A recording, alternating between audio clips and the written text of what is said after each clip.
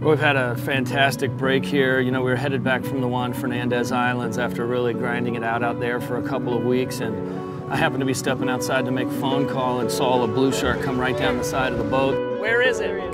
We stopped out here in the middle of the ocean and we put a slick in the water. We were able to sample 13 sharks, spot tagging 6 blues and 1 Mako shark.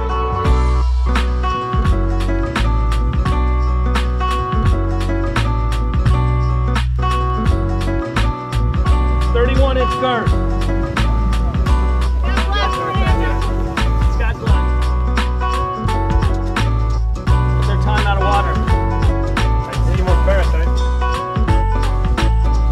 Nice job.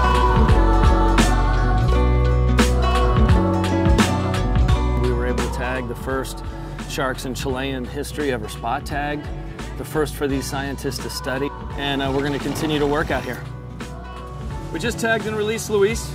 Our partner Caterpillar named him with the help of O-Search fan Kay Brimage-Minkle after Luis Yoruza, a Chilean miner from the 2010 mining accident who mobilized the team that worked together to ensure every man survived and thrived in the worst of conditions.